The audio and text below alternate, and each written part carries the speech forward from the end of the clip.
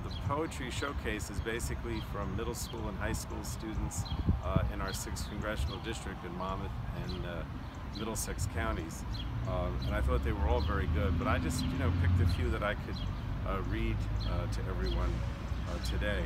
The first is by Lily Whiteman, who's in the 7th grade at Maple Place School in Oceanport. And it's titled Love That Beach, again by Lily Whiteman. Love that beach like a dolphin loves to swim. I said I love that beach like a dolphin loves to swim. Love to go in the morning, love to hear birds snoring. It's breezy and cool, sometimes really hot. I said it's breezy and cool, sometimes really hot. There could be a storm unless it's really warm. The pool is cool, the ocean is too. I said the pool is cool, the ocean is too, but the sand is hot, like a steamy pot.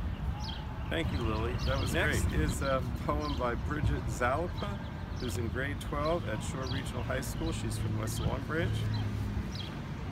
Her poem is called Pawn. Checkmate, you said. You took my king, you stole my kingdom, you kidnapped my queen. The chessboard fell, the pieces clanked, our hearts on the floor, the look on your face. A friendly game, a set of 32, a protege at work with nothing better to do. Broken pawn on the ground, checkered board in two, thinking of the timer, maybe your dreams are broken too. I want to thank, again, Bridget for that poem.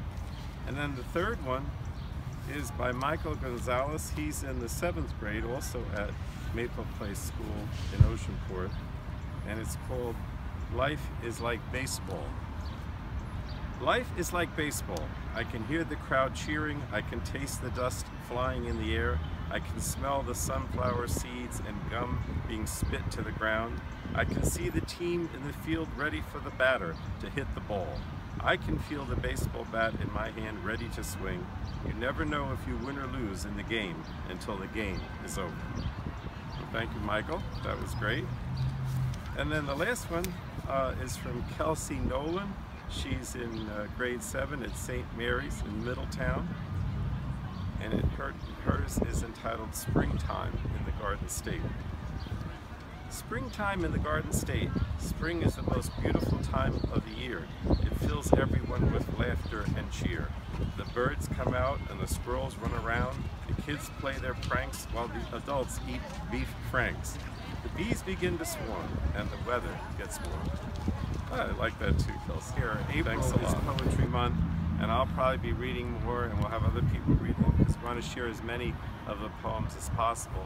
And I really encourage everyone to participate in our poetry showcase in the future. Thank you.